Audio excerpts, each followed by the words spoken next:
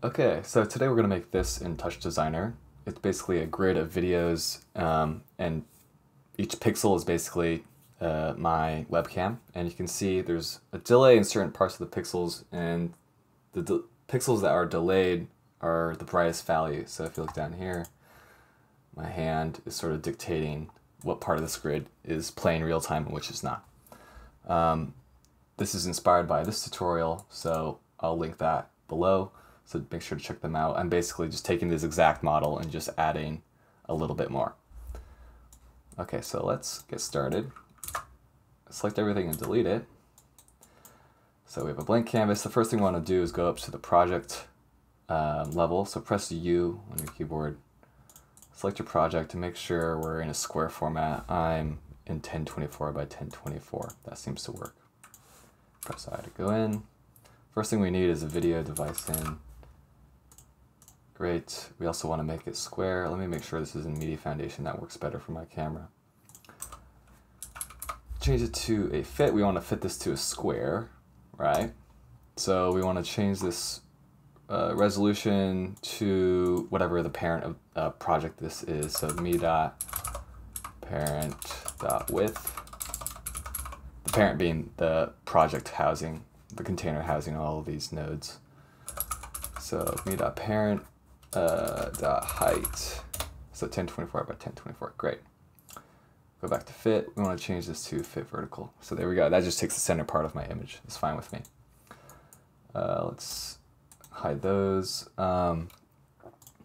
Next, let's turn these black and white. So look for a monochrome, and let's get a level just to make sure we are getting the image we want. I might just adjust the gamma just to increase the contrast. Cool.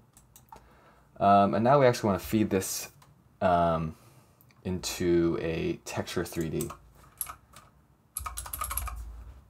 And what this is going to do, it's going to create a cache in the GPU of the current frame as well as the 32 preceding frames. And it's going to store them in this array.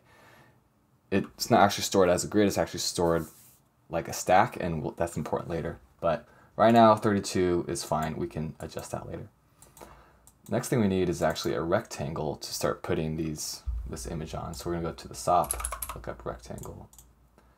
I'm going to add a transform immediately, just because I know I'll need to change the rectangle later. And we're going to create a geo from this transform. So go over to the composite and geometry. And the rectangle is automatically in the geo, which is helpful. As with any geo, we need a camera. There we go, and a render top, so we can actually see what the geo is outputting, what the camera is outputting. And those are automatically linked. Let's create a null from this render just to set as our output. And I'm going to click this blue dot, display. There we go. So we have a rectangle. There's no light, which is why it's black. But we just need to get a material on, and we can use a constant, which negates light, so we don't need light in the scene. We want it to be perfectly flat anyways. So let me just move this all back. Create a constant matte right there. Drag and drop the texture 3D. Let me zoom in. Drag and drop the texture 3D onto the constant. Now my texture's on this torus. Drag and drop the constant matte onto the geo, bottom right here, and select parameter material. There we go. So now my texture is on the geo, and I don't even need lighting. So now we need to make a grid. Let's create a grid SOP.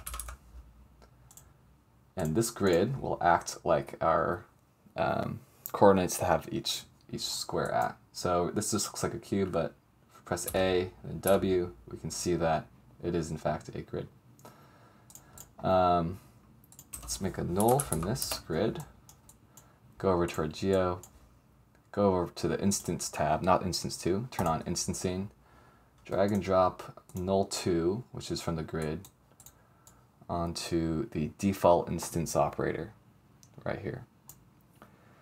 Cool. And now we're going to use this grid to translate and to basically move this rectangle onto each intersection of this grid. So to do that, we go to translate X, P0, translate Y, position 1. And you can see we have our grid, but each rectangle is too big, so we go back to our transform. There's a uniform scale here, which I can scale down. Let me do 0.05, right? And I go up to my camera. This Z translate set to 5 by default. Click and hold, I can just bring it in a little bit. Okay, good, not perfect, it's fine. Actually, I'm gonna turn off this background thing for a bit, right here, just so we can see. So now is where the actual magic starts. I'm just gonna turn it back on. What we need to do is actually see each grid item is in sync. We wanna delay parts of the image that are brighter. So let's take our monochrome up here. Let's right click, sorry, no. Middle click, get a null. Let me add a transform here just so we have a background. Set the alpha to 1, background on, just so we can maybe see this string a little easier. Null, okay. I'm gonna change the lighting with this, with the level, make it more contrast, bring the gamma up, the grays up. And then we actually want to change this, go to the common tab. Instead of outputting the resolution as use input, do fit resolution. And here we're going to take the grid, rows and columns, and copy the parameter of the row, go over to the resolution, the horizontal resolution, right click, paste reference, back to grid, go to the columns, which is set to 20 right now, copy parameter level, paste reference. So now if I change the grid here, say to 25 by 20, I go over here, it's 25 by 20. And this looks kind of strange. We don't like that. We want it to be a little sharper, so we go to nearest pixel instead of interpolating. Cool. And we want this to be square, so we'll leave it, we'll do 25 by 25. Great. Now let's put this into a null so we can get into our geo. So this is where the magic is. And in the geo comp, go over to instance 2 tab, down here, down by the texture mode, change it from replace to offset. Drag and drop null 4, which is what we made. It's just this low resolution thing. Drag it onto texture coordinate operator.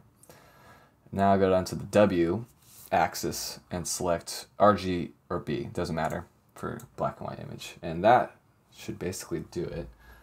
And what's that doing is that the brighter part of the image is going back to our, this is our texture 3D SOP. So if I raise my hand now, you'll see there's a delay. It's taking, the brighter part of the image is taking an indexed frame further into the W depth. So the higher W, the deeper and older it is. And right now, if I click this texture 3D, it's set to 32. I can change it to 64. It'll lag. And it populates. And now the last index is way behind. And you can see the effect is a little more exaggerated. But that's basically the effect. Is pretty easy. So if I go over to the grid, I can make it 10 by 10. Change the transform a little bit. 1. Sure, something like that. So now it's just super low res, but kind of a cool effect. So that is it. I hope you enjoyed.